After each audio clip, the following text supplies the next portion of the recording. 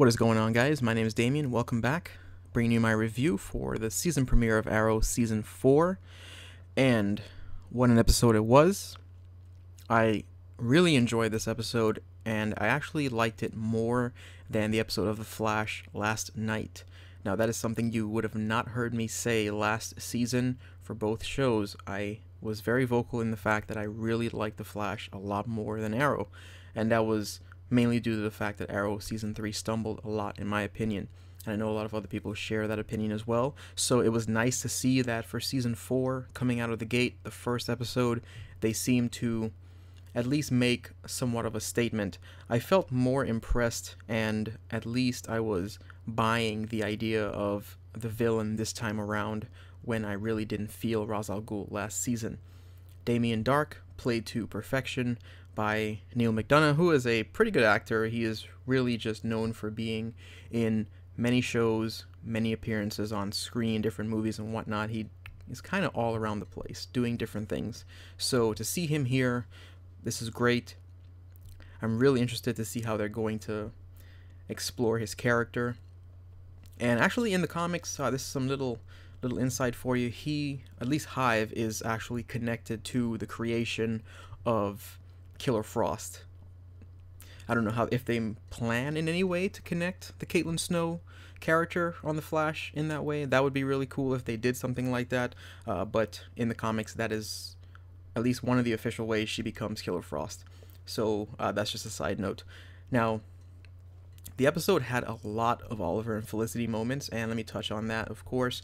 Oliver and Felicity, everyone knows I'm not the biggest fan of the two of them. I've made many comments against them, but I still enjoy their relationship when handled properly, and I thought this episode was, for the most part, pretty good because it established one thing: they just can't run off and play house for 6 months. Realistically, he is still a hero. He has to be there. Felicity is still someone who is a computer wizard. She loves helping the team. She needs to be there as well. This is the life that they lead. Now, will they try to be together and do this? Of course. We'll see how it goes. The way the episode ended, I'm not exactly sure what to do with that, but I'm going to get there in a second. I'm also going to do a separate video talking about that because there's a lot of different theories you can run through with this. So, the episode was really good. I like the fact that Damien Darhk just kind of walked in and told everyone, hey, the city's dying, let it die.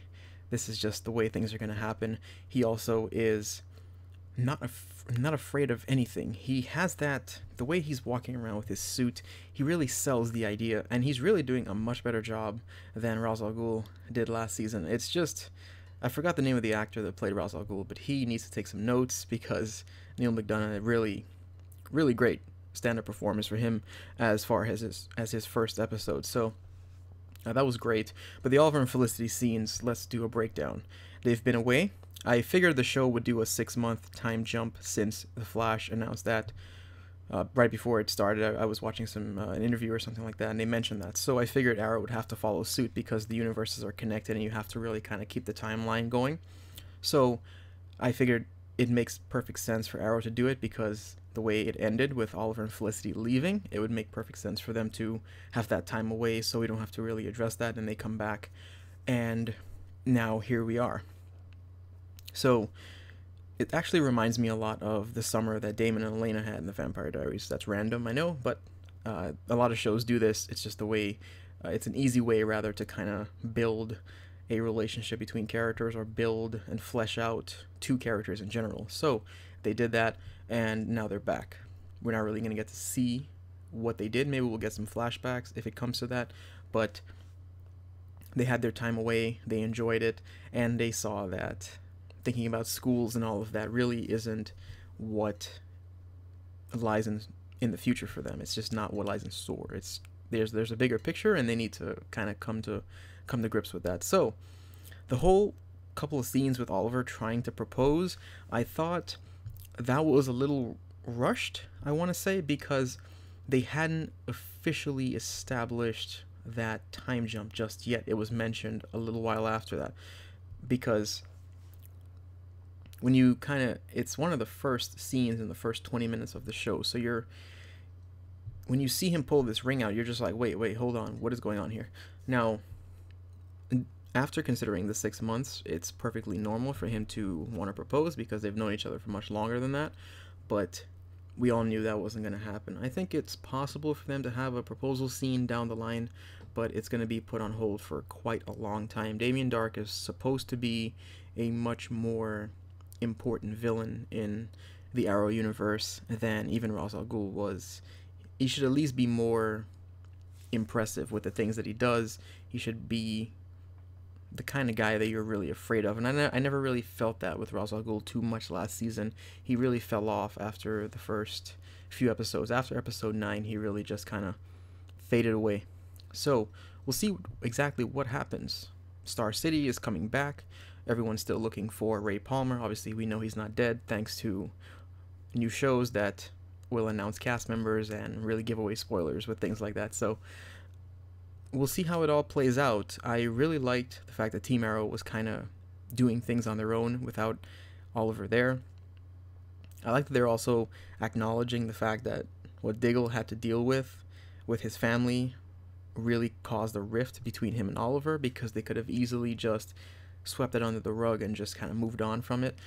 But having him still be aware of that and dealing with that was great also. Really, really solid episode. It was complete all around. I liked the new Arrow suit, the Green Arrow suit. It was great. I also liked the fact that he made the speech announcing that he is officially the Green Arrow, his ongoing battle with darkness, the conversations he had with Captain Lance and Diggle as well, things that are said. These things resonate with Oliver because him as a character, he's always been the darker and grittier character, which is why he's always been similar rather to Batman in many ways, which is why I always took an issue with the Felicity relationship, and seeing what they're doing with it, I'm curious now to see just how they're going to handle it moving forward. Now, coming to the end of the episode, which is the biggest thing that everyone's going to want to talk about, at the end of the episode, you see a flash forward of 6 months where Oliver and Barry Allen, the Flash of course, are visiting a grave. We don't get to see this grave, but the person had obviously died, and it was someone close to him. So who is that person? There's so many theories I could come up with right now. The first obvious theory that I think everyone's going to kind of jump at is it's Felicity. And why is that? Well, it really comes down to how sad he was. The fact that Damien Darhk is the big bad for the season, and he's rumored to be Felicity's dad. Now, if he is indeed her father, it's very possible. Now, it could definitely be 2 other characters in mind. I could see it being Thea, and I could see it being Laurel if they wanted to go completely out of the comic books and just do whatever they want.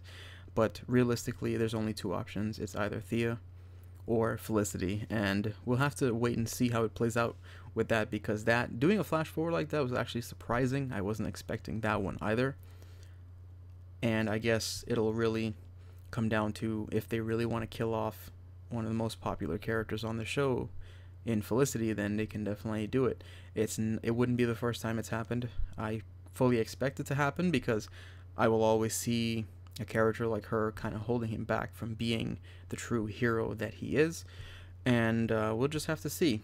We'll have to see how it plays out. The characters are built differently. It's not like Barry and Iris, where the Speed Force is so connected to the Barry-Iris relationship, and him accomplishing, greater feats is sometimes linked to her, and their relationship is built in a completely different way. Oliver was always, the Green Arrow character was always built on a darker, more mature type of setting. The writing was always a lot grittier and darker, so we'll see how it all goes. I'm all for it. The episode was great, and I hope the season continues that type of momentum. Obviously, the first episode is always a lot more big and compelling than some of the other episodes, because there's a lot of episodes. It's not like Game of Thrones where we have 10 awesome episodes or any of those shows like that. So I'll see you guys tomorrow night for the Vampire Diaries. Thank you for watching, listening. Leave a like, share, subscribe if you're new, and check out my other videos on my channel, and I will see you guys later.